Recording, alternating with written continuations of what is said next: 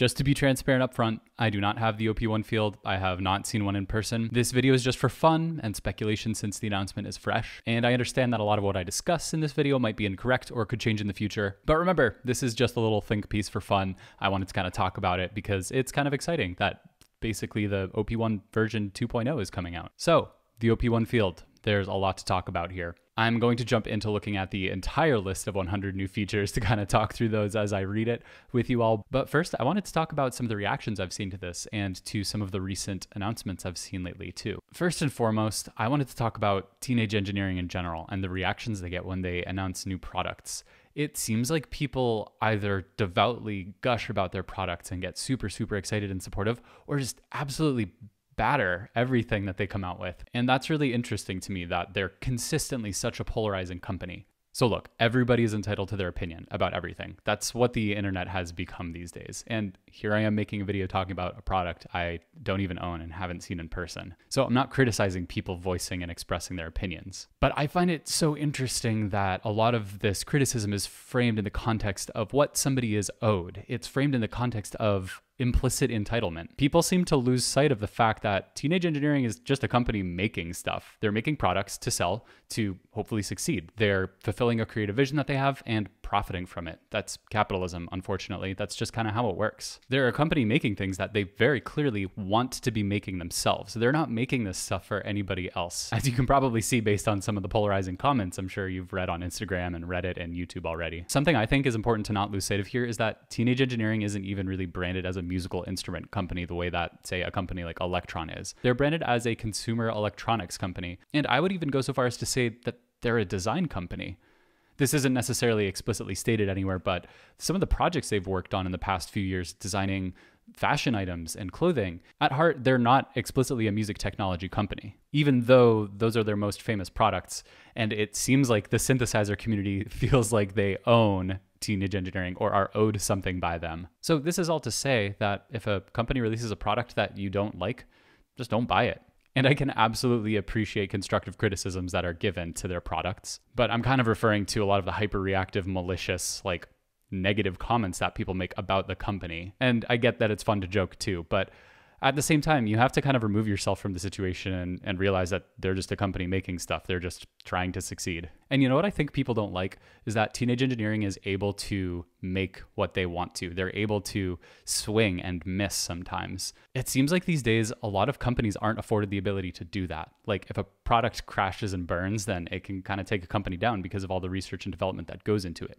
So they know their audience, right? They know that they're making very specialized, specific products. They're charging quite a premium for them, which we'll get into later, but they're for a specific crowd, and that's cool. I wish more companies were able to do stuff like that, and it's cool to have like a controversial company have such a prevalent voice in such a small community, in my opinion. So yeah, I don't have any issue with teenage engineering or what they're doing. I don't think that you should either. I think the main problem is that they're seen as like this pinnacle, this apex music technology company, when that's not what they're trying to be necessarily. But hey, let me know your thoughts in the comments. This is just speculation and again, fun. I'm not like an authority on music tech business or anything like that. I'm just kind of spitting my thoughts out here. And also look at the past 10 years. Like I mentioned, their focus is design. They made quite a name for themselves.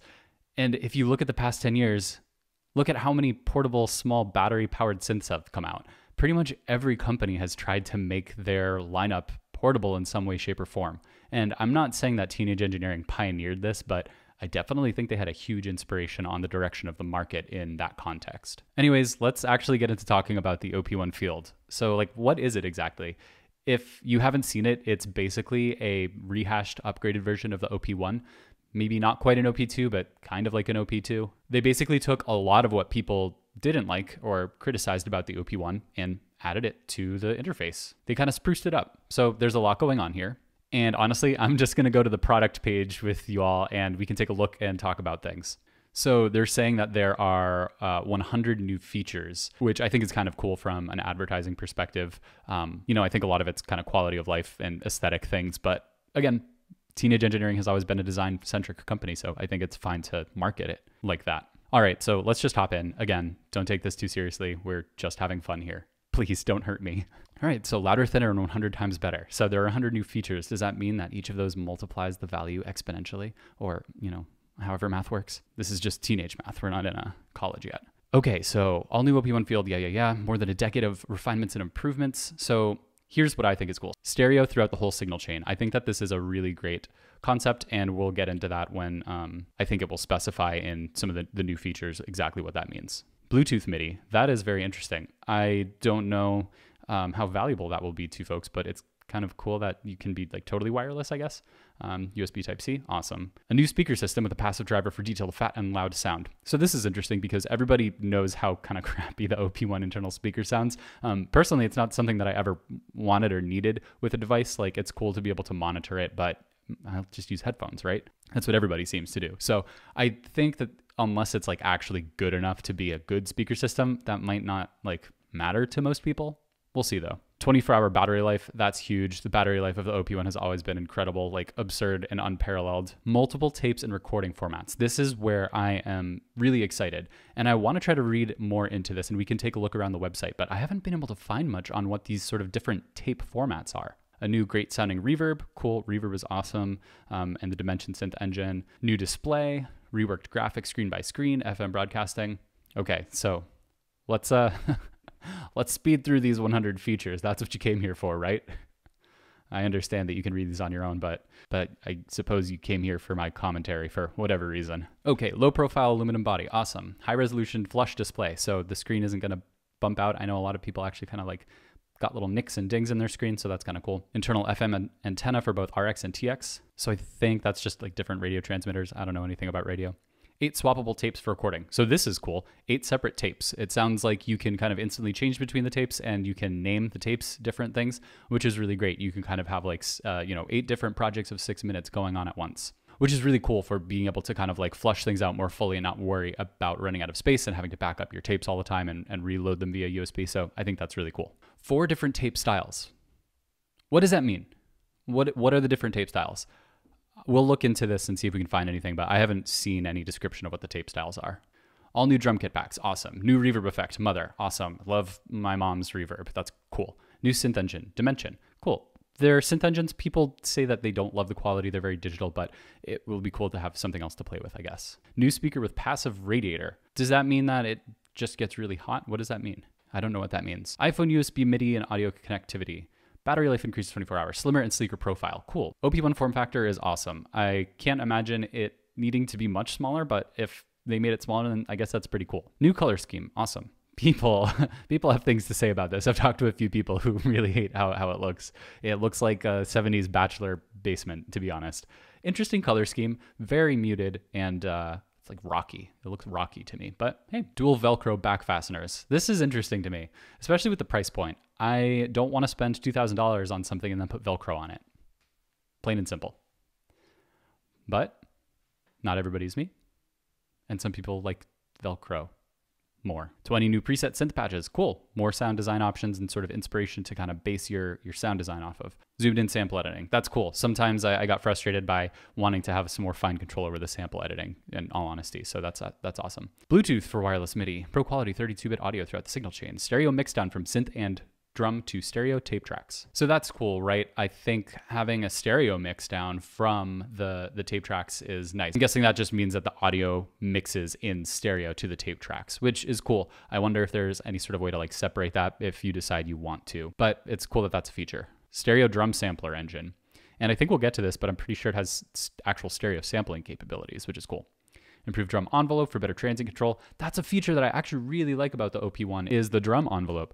And it has like very few actual usable areas. I feel like sometimes you move one of the controls past a certain point and it just totally changes the sound. So if it truly is a little bit tighter in the control, then that's cool. Mess around with that if you have the OP-1 and haven't yet. It's really powerful and sort of changing how the different transients of the drum sounds compress. And it's for both the sampler and the D-Box drum synth. Drum sample stacking. That sounds cool. Being able to, layer samples. You can do that manually in the tape, but if you can like actual stack samples and assign it to one key, that's awesome. Here's a really cool thing that a lot of people should be excited about is the stereo audio input processing. Now, this seems to be a coveted feature of many synths, and the Octatrack is my first device that samples in stereo, and it was one of those things that I didn't know how much I would love until I started using it. So I think this is really cool with the OP-1. I work really hard to create a nice stereo image whenever I use the OP-1 using panning, so the fact that you can actually use stereo samples is fantastic, especially with the audio input. Improved tape looping. I wonder if that means that they're going to get rid of the clicks and pops that happen sometimes. Stereo synth sampler engine. Awesome. We kind of talked about that already. 160 minutes of sample storage. Super cool. 4-pole audio jack for headset mic support. Configurable MIDI filtering. What is MIDI filtering? I could Google this, but I'll embarrass myself and just ask, what is MIDI filtering? New volume setting per patch. Also don't really know what that means. Maybe it just saves volume settings, kind of like how you can do with individual samples, but it's per synth patch. It's probably what it is. Afterburner ground loop noise suppressor. Less noise? That's great. Built-in user guide. I guess that's cool, but I wonder how the interface of that is going to look. Dual BLE at Bluetooth low energy. That's BLE, right? Yeah. Dual Bluetooth low energy antennas for stable wireless performance. New and improved built-in microphone. I'm excited about that. Again, there are so many things here that I feel like I'll just have to actually hear how it sounds in order to make a determination, because there's so many features and claims here of improved audio quality and, and things like that. And it really seems like they're pushing that with a lot of these features, are improvements on audio quality. So it's hard to say without hearing it. To be honest, a lot of OP-1 demos that I heard of the base model, they don't sound as good as I can kind of get the OP-1 to sound. I'm not saying that I'm like an OP-1 wizard or anything, but I feel like a lot of the demos don't really show off how you can use the mixer and mastering tools on board to get things to sound great. So if they just improve the sound quality in general and kind of give those features more features, then that's fantastic. But I can't actually speak to the quality just yet because I haven't played one. Added encoder click functionality. Interesting, because the original model has clickable encoders, but they don't do anything. Tape name editor. Cool. External velocity LFO. Ooh, that's fun. New range of custom accessories. Cool. Never used the accessories, but people like them. They're very Instagrammable.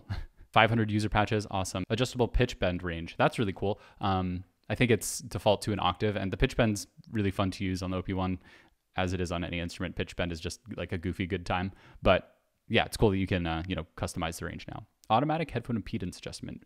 Bluetooth advertising toggle. What is Bluetooth advertising? Oh, okay. So you can turn it on and off as a discoverable device, I guess. More Bluetooth. Sorry, I don't really care much about Bluetooth. Built-in FM radio transmission. Awesome. Charge power status LEDs. Didn't the old one have that? I don't know if that's technically an LED with the little battery lights, but cool. Click to hold sequencer. Completely reworked user interface. Cool. I think that it refers to the fact that they redesigned every screen pretty much, and maybe they can say that even if they change the colors, but again, would have to see what it looks like. Custom MIDI settings for connected devices. Custom volume encoder with higher resolution. That's nice. Sometimes the volume was a little bit jumpy, especially with the input and recording. I don't know if it's talking about the master out volume or the internal recording volume, but either way, cool. Country settings for radio, USB Type-C. People are really excited about that. They already did an update with audio over USB for the original OP-1, but I'm assuming this will have it too. Ergonomic power switch. High fidelity headphone output. Awesome. High resolution accelerometer. Awesome. I love the accelerometer. I almost never use it, but it's such a cool feature that no other synth really has. Improved averaging for more reliable tap tempo. I never had an issue with the tap tempo on the original OP-1, but I guess it's cool that they're working on that technology and looking to improve it. Improved EQ with high resolution and smoother interpolation. That's something I'm really interested in. The EQ is a really great tool on the OP-1, but it's very limited in what it can do. So I'm definitely interested to learn more about that. Improved input signal to LFO with smoother envelope. Cool. MIDI filtering. Again, we're going to look up what is MIDI. Okay, so MIDI filtering just allows you to sort of filter out certain messages being sent to MIDI through or via MIDI through, it sounds like. Again, correct me if I'm wrong, but that was what a quick Google search yielded. Refined original patches. Cool, fun, more stuff to play with. Increased internal memory. Awesome. Improved envelope follow and nitro effect. I really like the nitro effect for either cutting out lows or highs, but I never really used the envelope follower feature. So hopefully that's gonna make it a little bit more usable and a little less distorty, because I just found that it was easy to push it too hard when trying to use that filter. Okay, we're getting there. More random LFO target parameters. Awesome. LFOs are fantastic. They're the best things ever in music. Increased tombola simulation accuracy. So they're going to make it more realistic, just like you're using the real thing. MTP content management. What is MTP? Media transfer protocol. Media transfer protocol. Okay, so maybe the COM function has added functionality. Custom USB cable. Factory sequencer presets. Okay. Factory sequencer presets. New font. New form factor. High resolution VU LED meter. New hold sequencer. That'll be interesting. The sequences are always really fun to use on the OP-1. I wish they were a little more in depth, but they are really cool for just generating random ideas. That's one of the unique things about the OP-1 is that if you're ever having a mental block, you just open up a sequencer and play around and you'll almost definitely get a musical idea. New keyboard module. I'm guessing that's referring to like the physical key bed. Improved line in signal quality. Awesome. Again, I love using the line in on the OP-1, either with like a Zoom recorder or plugging direct in from like an amp sim with my guitar and pedal board. So it's cool that they're working to improve the audio quality. Again, I'm not sure like how improved it is or what more it will be able to do, but it's nice that they've upgraded it in some capacity. New metronome sound. You know, of all the criticisms I heard of the OP-1, the most frequent one is that goddamn metronome sound. It sounds so fine. It's fine. They didn't need to improve it, but they did. New packaging. That's always fun. New pan LFO target. That is super sick. I wonder if you can send that to the mixer. That would be awesome. Or if it's just, you know, within the engines before you track it to tape. Either way, LFOs and panning together, just like chef's kiss. I love panning. It's like my favorite effect ever. And it's not even an effect, but it's something that's overlooked, I think, a lot, especially on mono devices or devices that don't sample in stereo or play stereo samples. It's a way to kind of fill out the stereo field, being clever with how you mix and where you put your different instruments. So the fact that you can assign an LFO to pan is super cool. New sawtooth and square LFO shapes, new sketch image. Oh, the sketch sequencer. Okay. OB4 compatible using FMTX or wire. Pop-up infographics. So the OP-1 comes with pop-ups now. That could either be really useful or really annoying. I'm sure you can turn it off though. Precision master level meters. Yeah, that's cool. I saw like the little master level. Let me get this in my stupid little recording window. Yeah, so that looks really cool. It's like it's a nice, sleek, professional look, I think. All right, I lost my place. Where are we? Printed manual included, and a QR code guide link. So they have pop-ups, they have a user guide on board, they have a printed manual and a QR code guide link. Cool, lots of resources. Refined acoustic side shooting loudspeaker grill. Again, curious as to how that will actually sound. Don't know that I need it, but kind of cool. Save tempo and sync settings with tapes. That's a cool feature, especially if you have different tapes running at different tempos. Screen brightness control. That's actually really awesome too. Smooth knob interpolation.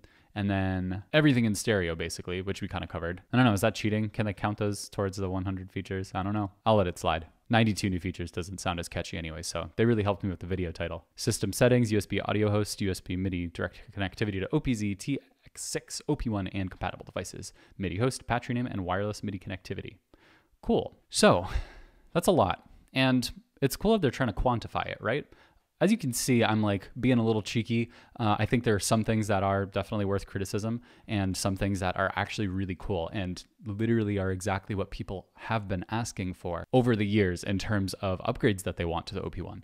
The stereo, like if Teenage Engineering released an OP-1 version 2 without stereo, people would have gone wild with anger. So one thing I wanted to do is to take a look at the tape mode. I really like how the interface looks here. It's pretty cool and sleek. And, you know, I like the colors on the screen, even though they might not look so fantastic on the device itself, depending on your preferences. Also 420, nice. So let's see what it has to say. The heart of the OP-1 is its built-in tape feature, blah, blah, blah, blah, blah. This is something that I know already. You can disrupt tapes in memory and instantly switch between them. So that's cool.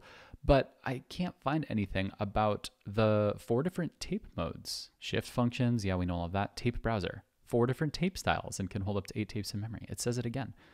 Oh, here we go. Okay. Studio 4-track, professional studio recording with optimal sound quality, 15 inch per second tape speed. Then we have a vintage 4-track, classic model with the lowest tape speed still used in a pro setting, 7.5 inches per second. So that's really interesting. Okay, Porta 4-track consumer high-speed multi-track machine using compact cassette, 3 3/4 inch per second, and then a disc mini, magneto-optical data storage with psychoacoustic digital audio data compression. So it basically just sounds like, kind of like Mutable Instruments beads, how they have 4 different sound qualities. Although those are directly related to the buffer time on beads, it sounds like this is just in terms of like actual audio quality. So that's interesting. That's kind of cool. I wonder if you can assign like each of the 8 tapes to like all of the same. Like if you really like the vintage 4-track model, you can just assign them all to that.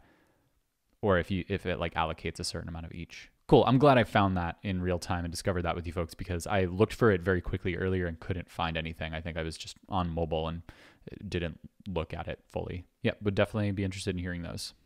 Looks like the mixer is pretty much the same. Again, I really like the level controls. That's pretty cool. And yep, there's the equalizer that's just a little bit more hashed out in terms of the visual feedback you get, which is nice. I always liked the sort of animated drawings and sort of visual feedback on the OP-1, but I think for something like EQ and mastering, it's important and useful to be able to get more accurate numeric information. Okay, that's really it. I just wanted to go through that, give you some thoughts on the culture of some recent release announcements that we've gotten, and also just kind of look through that stuff with you guys. I hope at the very least it was entertaining. That's really all this is supposed to be. I do not have plans to get an OP-1 field. If somebody gets one and wants to share some feedback or let me borrow it, I would love to do like a more in-depth review. But I just don't have the budget for it now, which is another thing that I think is worth talking about is the price. So undoubtedly $2,000 is not cheap. In fact, one might say it's expensive. The OP-1 has always been expensive. It's a luxury item. You can say that. You can say that all of these instruments are luxury items. The Octatrack, the Digitac, the Digatone, all luxury items when you can just use a DAW, right? That's the whole thing. You can say that about every sort of instrument, but there's still a subreddit dedicated to people making fun of those that use Korg Volcas. So like,